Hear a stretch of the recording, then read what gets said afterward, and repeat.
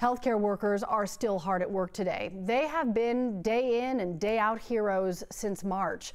The challenging circumstances of COVID-19 getting more difficult as our numbers go up. Today, the state reported more than 2,900 new cases of COVID-19 and 22 additional deaths.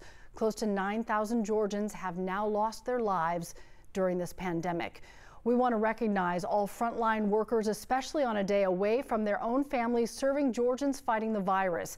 Governor Brian Kemp and his daughter Amy Porter showed their gratitude this morning. They delivered donuts to staff at Piedmont Healthcare in St. Mary's, Athens. The governor posted the pictures on Facebook, saying his family is thankful for healthcare heroes across the state going above and beyond this year to fight COVID-19.